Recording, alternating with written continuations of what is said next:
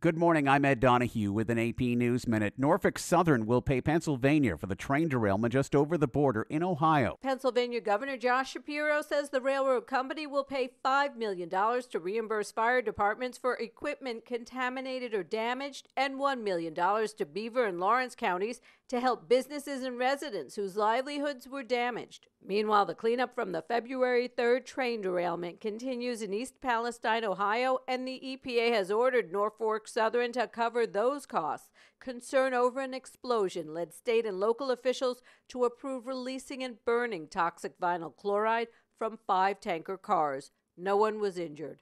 I'm Julie Walker. The National Transportation Safety Board says a business jet may have experienced problems with its stability before severe buffeting that caused a death of a passenger. The jet was diverted to Bradley International Airport in Connecticut Friday. I'm Ed Donahue.